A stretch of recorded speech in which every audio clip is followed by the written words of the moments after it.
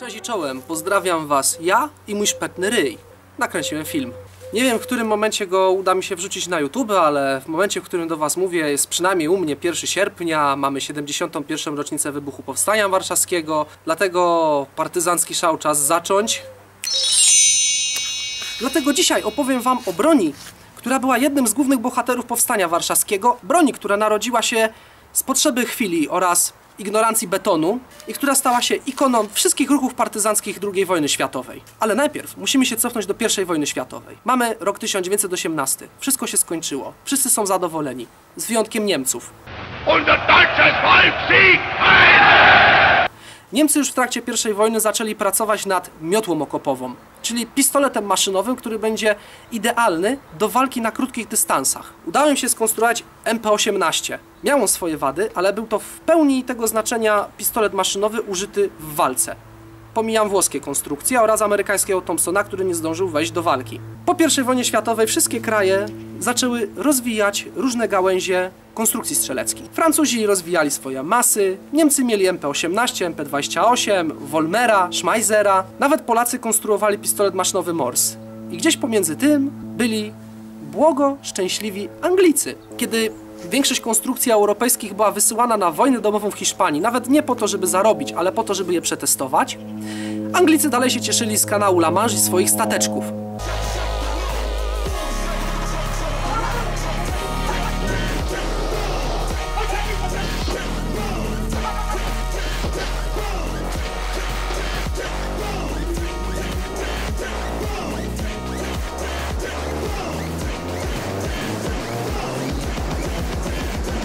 Shoot!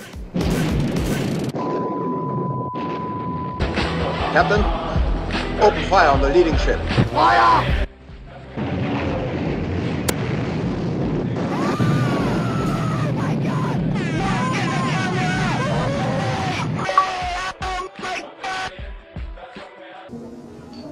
Good God. 1939 rok. Wybucha wojna w Europie. Wysyłają swój malutki, taki bezbrodniutki, tyciutki korpusik ekspedycyjny do Francji. Buńczucznie zapowiadają, że będą walczyć do ostatniego żołnierza francuskiego. Liczyli na to, że oni tam coś trochę pomogą, tak jak w I wojnie. Większość ciosów weźmie na siebie Francja, wszystko będzie ok.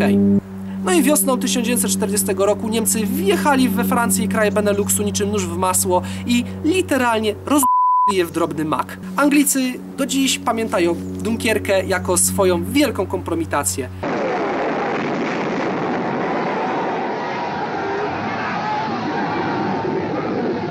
Gdy wrócili już do siebie i dzięki życzliwości Goeringa oraz jego Luftwaffe mogli odetchnąć parę tygodni, zaczęli łączyć wątki, co poszło nie tak. Między innymi, a naprawdę bardzo dużo wniosków musieli wyciągnąć, zauważyli, że ich żołnierze nie posiadają pistoletów maszynowych, podczas kiedy niemiecka piechota jest niesamowicie nasycona bronią automatyczną. Udało im się zdobyć egzemplarz MP-38. Angole obejrzeli go i stwierdzili, że to jest jednak coś, co będzie im potrzebne. Ale dlaczego wywnioskowali to dopiero w 1940 roku, po tym jak dostali bęcki? Po pierwsze, beton. W każdym wojsku świata jest beton, który jest totalnie odporny na zmiany.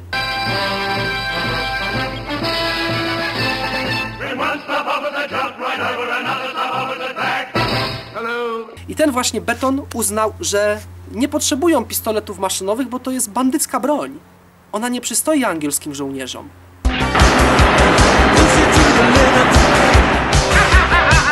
A drugim powodem była skąpość. Dopiero kiedy dostali lanie, zaczęli na szybko kombinować, skąd wziąć pistolety maszynowe dla swojej armii. Pierwszy pomysł, kupmy je. Jedyny kraj, który wtedy mógł im to sprzedać, ponieważ Francja już jakby nie istniała, Związek Radziecki był komunistyczny, a z Niemcami walczyli, była Ameryka. Amerykanie sprzedali im za niebotyczną sumę 106 000 pistoletów maszynowych Thompsona. Jednak Anglicy, poza tym, że wykupili cały zapas, jaki był na magazynie, nie byli w stanie dalej produkować u siebie, ani zamówić w Ameryce tej broni, bo była dla nich zbyt skomplikowana, zbyt materiałochłonna, zbyt czasochłonna, no i w skrócie była za droga. Następnym krokiem, który podjęli samodzielnie, było stworzenie swojego pistoletu maszynowego. Myślicie, że coś pokombinowali, coś konstrukcji? Nie, mylicie się. Po prostu wzięli z jakiejś szkoły kadetów egzemplarz MP28 Bergmana i zerżnęli go w skali 1:1. Tak.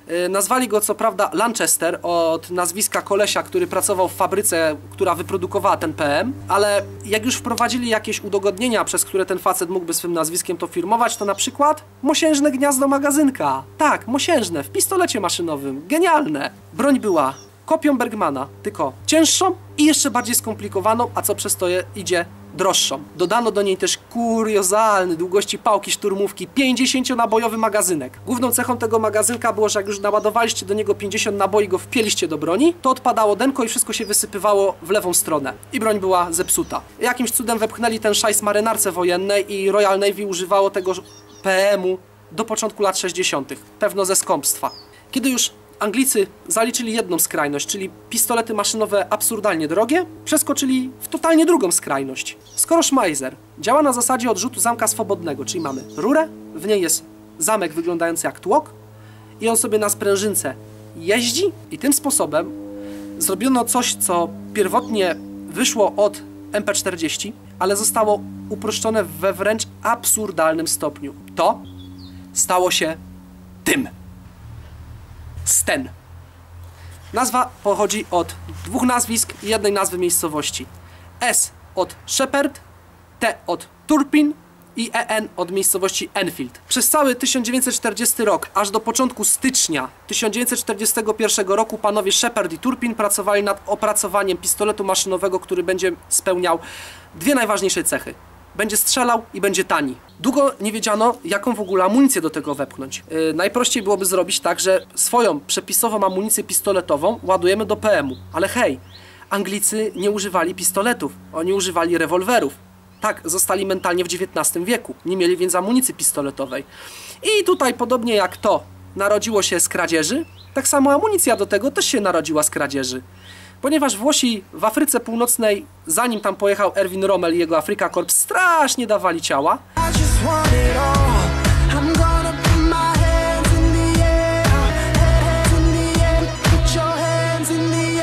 Anglicy weszli w posiadanie dużej ilości amunicji 9,19 Parabellum i pistoletów maszynowych Beretta. Więc doszli do wniosku, że tak, w sumie jak zapierdzieliliśmy Włochom dziesiątki tysięcy naboi tego kalibru, to tak, zróbmy PM na takie właśnie naboje, tak będzie najprościej. I tak oto w styczniu 1941 roku Shepherd i Turpin pokazali swój zestaw rurek hydraulicznych krzywo zespawanych przez panie pracujące na 8-godzinnej zmianie w fabryce rowerów. Konstrukcję pokazano Churchillowi, który wcześniej uważał Thompsona za konstrukcję bandycką. W tym momencie dostał do ręki coś, co przypominało krzyżówkę zepsutych wnyków na niedźwiedzia z urządzeniem do odpychania kibli i uznał, że jest ok. Pomijam fakt, że facet w nic nie trafił z tego PM-u i absolutnie wszystko spudłował, był najgorszym strzelcem jej królewskiej mości. Najważniejsze, że strzelało było tanie i proste. No i przez to tanie. Strzelał z zamka otwartego, swobodnego. Masa załadowanej broni trochę ponad 3,5 kg, a to też zależy od wersji produkcyjnej. Zaczęto tłuc Stena na masową skalę. Miał on kilka wersji, dobijająco wręcz proste. Były pozbawione jakichkolwiek udogodnień. Celownik? W tym modelu go nie mam, ale nic nie szkodzi, bo wiecie jak wyglądał? Tak jakbyście przyspawali łepek od gwoździa i podkładkę od śrubki. Słupek, kółko, muszka, szczerbinka, stałe, nieruchome, z dodatków zwykle krzywo przyspawane, przez co nie dało się w nic trafić. Magazynki? Tutaj jest też niesamowita historia. Dlaczego ten magazynek jest z boku? Jak wiadomo, beton szykuje się do wojny, która już była. Beton szykował się więc do I wojny światowej, która odbywała się w okopach. W okopach mamy parapet okopu i tak jest wygodniej niż tak. Tak się wygodniej strzela z okopu. Ale II wojna światowa toczyła się w oparciu o pojazdy. W miastach, z dużą dynamiką. I to przyświecało Schmeiserowi, dlatego zrobił magazynek w Schmeizerze tak. Chociaż Berg miał jeszcze z boku. No ale Anglicy szykowali się na coś, co już było. Jak już celujecie, pomijam kolbę, chwyt, to jeszcze można przeboleć, ale przód, co zrobić z ręką? Tu nigdzie nie będziecie trzymać, to wam ciąży w lewo. Instrukcja przewidywała, że trzeba trzymać za chłodnicę. Ale gdy trzymacie za chłodnicę, to po pierwsze jest to kuriozalnie niewygodne, a po drugie, ponieważ magazynek jest ciężki i gdy jest załadowany do pełna, to ciąży, to po każdym strzale wychodzi wam takie coś. no to ludzie odruchowo łapali w ten sposób. Ale taki chwyt powoduje, że ruszacie magazynkiem, on przez to krzywo podaje naboje do komory i broń się zacina. W efekcie ludzie próbowali trzymać za gniazdo magazynka, próbowali tu, albo cudowali jakieś rączki u dołu, żeby dało się to jakoś w ogóle trzymać. Następną wadą były części. Uwielbiały się rozkalibrowywać. To wszystko gorzej niż w pepeszy.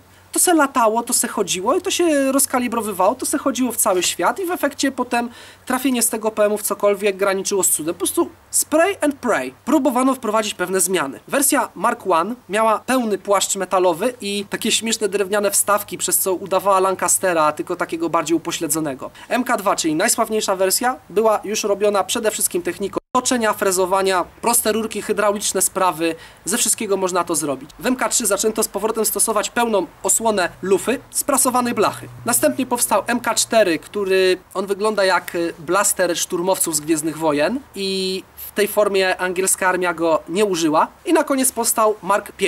Postanowiono trochę to usprawnić, czyli dali pełną drewnianą kolbę, chwyt pistoletowy i przedni chwyt oraz mocowanie na bagnet. Do dupy im to było potrzebne, ale zrobili. Wszyscy byli zachwyceni. Wreszcie jest przedni chwyt w Stenie. Dano go spadochroniarzom do testów.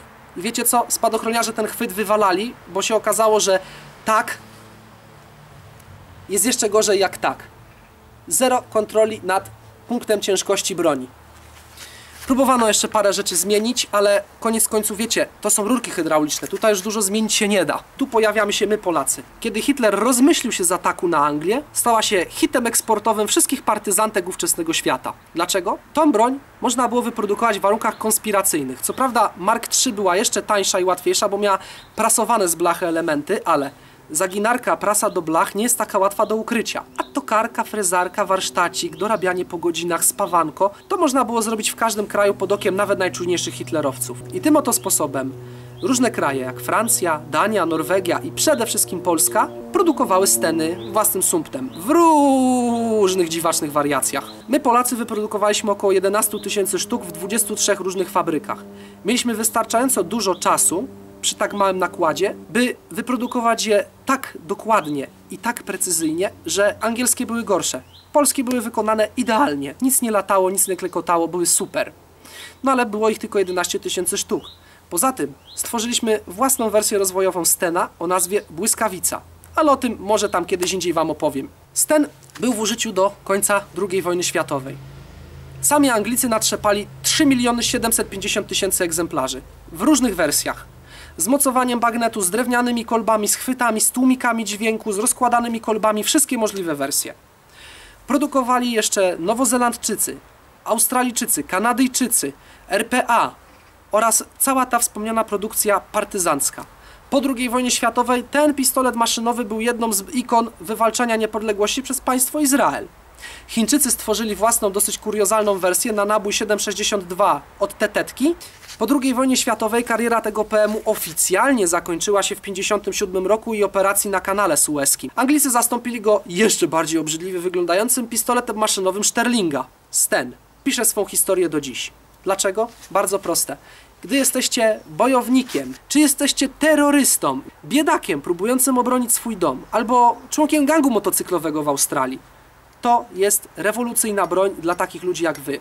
Turpin i Shepard, tworząc Stena, pokazali, że nie ma żadnego wstydu w bieganiu z czymś, co wygląda jak zepsuty element maszyny do mielenia, a w dodatku to jest coś, co ma siłę ognia, jest dosyć niezawodne, jak na trochę rurek i, najważniejsze, możesz to zrobić sam.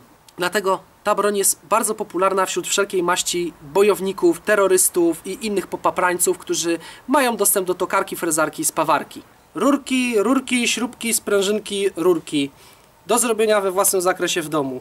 Ten model też zrobiłem sam. I tak oto wynalazek, który powstał tylko i wyłącznie z desperacji i pazerności, okazał się idealnym narzędziem dla bojowników o wolność.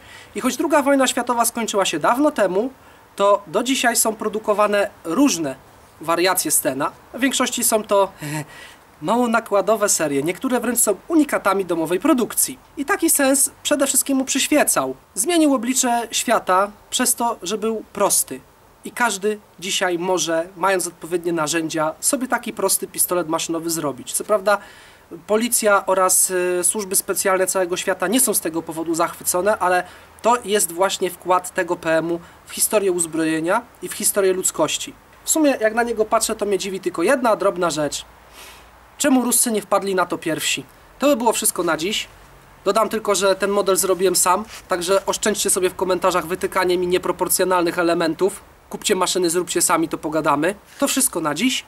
Dziękuję za to, że mogłem Wam opowiedzieć o Stenie. Żegnam się, odmeldowywuję i do zobaczenia.